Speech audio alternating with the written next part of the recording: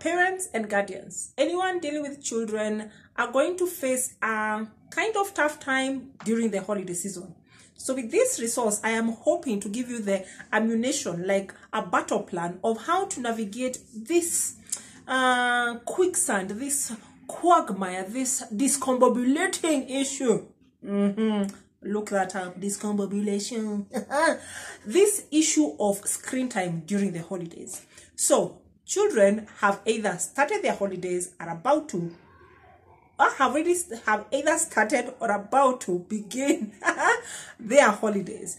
And this particular set of holiday is a lengthy one. I believe from what I'm getting, it is 8 to 10 weeks. Now, having your children for a lengthy period of time in the house without them going to school, discombobulation, confusion is the name. Now, how do you navigate this very enticing world of screen time, technology, social media? Like, I want to see what is there. And even for you, there are Christmas movies and everything else. There is a World Cup and whatever other shenanigans are on TV. Now, you want your children to enjoy. You don't want to be too strict, but at the same time, you don't want to just come back home. And when you ask, what did you do? They have not done their duties. They have not done their homework. They have just been on TV or doing other things or on their gadgets. So how do you create a battle plan? Because the thing about it is you don't just jump in, especially watoto wasikohezi. Our time when our parents looked at us, we knew. We knew terms and conditions applied. And by that time, we did not have as many gadgets. We did not have fancy technological devices, and outside was a playground. Where you live, yes, there could be space, but it's kind of gated. It is kind of guarded. It's not out in the plains, kind of, because most of us have different upbringings. Now, the children have come home and they know they are on holiday, which means rules out the window or through the door or whatever other crevice there is in the house. So they are looking at a season of freedom, away from rules and regulations. Yes, the house is there, but house is like their playground. So when they wake up, they will want to wake up anytime, but suspiciously or weirdly, they usually wake up very early and want to sleep very late. And yet, if it was you, you would make the most. But that is them.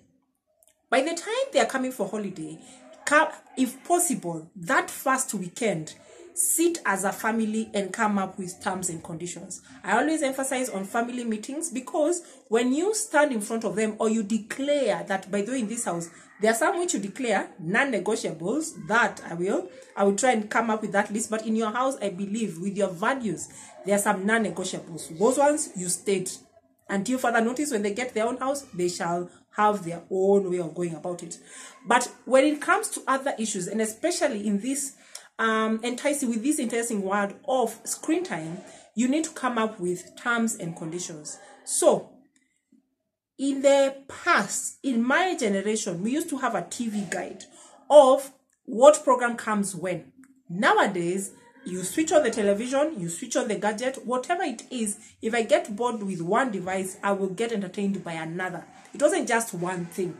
So if you're able to ask the children, like, what are these programs that you definitely need to watch? If possible, I'm not saying you have to. Remember, I always put a disclaimer, do what works for you. So if the children, like for you, if you're a parent, when you umefika kiwango ya, you have to watch news, you have to watch a certain program for you to be, oh, at least my day has come to an end, and then you transition to sleep, then find out from the children, by the way, in the first week or in the first 3 days, find out which programs, and then note what time they come on which channel. Then if they're able to, they can have the TV guide.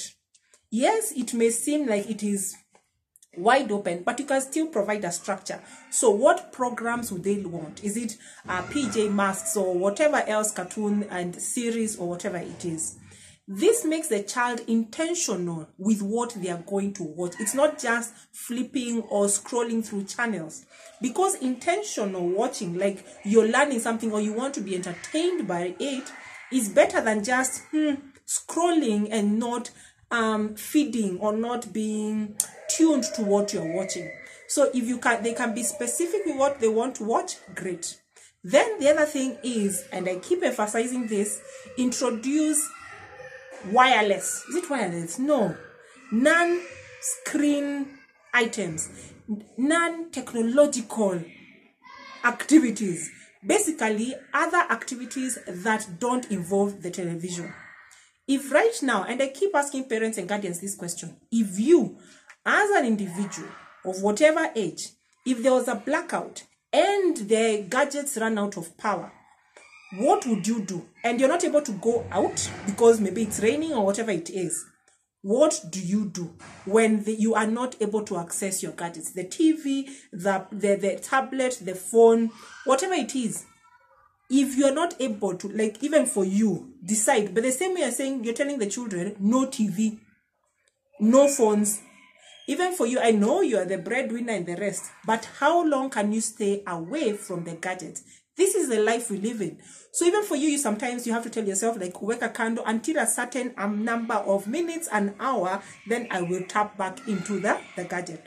Sometimes we succeed, other times we don't.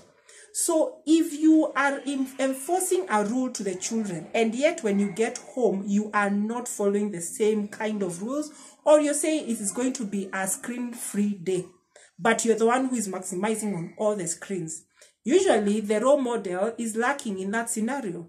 So can they be specific with what they want to watch? And then can they have a time? If there's a guardian who can monitor that, great.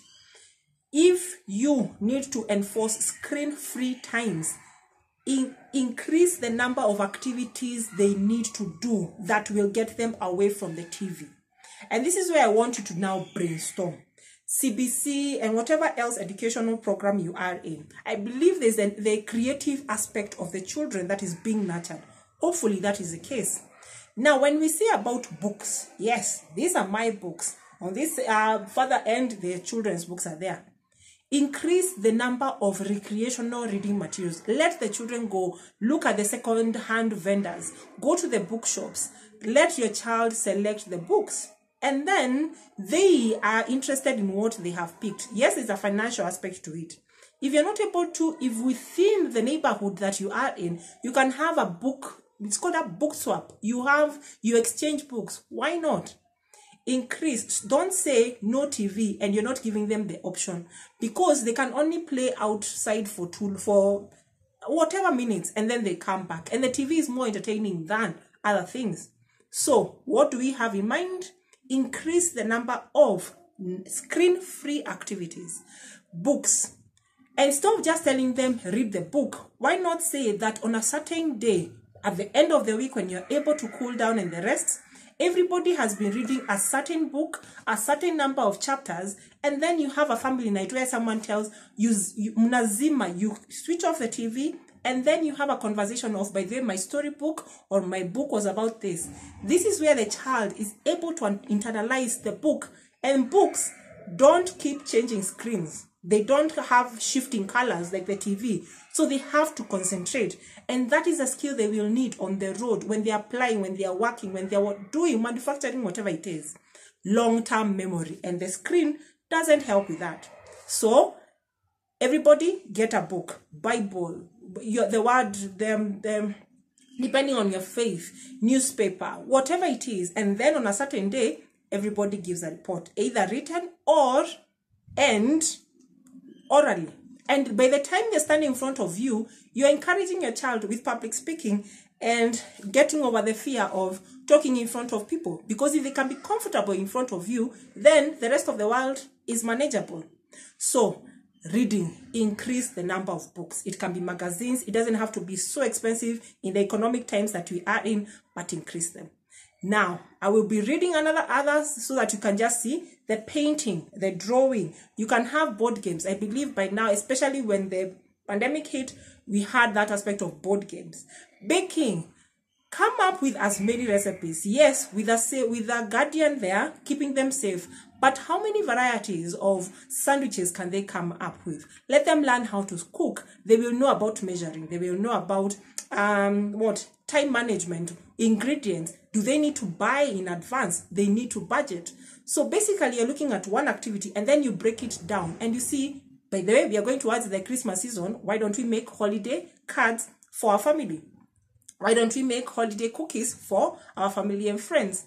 So it becomes an activity that you check in with each other, and you're not just going to work and then they're just thriving at home with no rules and the rest. You can have the, recycle, and also have a garden, like a kitchen garden, whereby you're trying as much as possible. Yes, you have the tins. It can be at the balcony, at the window. It can be somewhere nice, but can you have like a herb kitchen? Let them grow something. The joy of seeing something grow is immeasurable. So by the time you're looking at all this, you can even have, back to reading, a spelling bee. I have used the word discombobulated. Do you know how to spell the word discombobulated? Come up with a series of words and then see, by the way, by the end of the week, can we all use that to spell it? Can we use it in a sentence? How many new words can you come up with?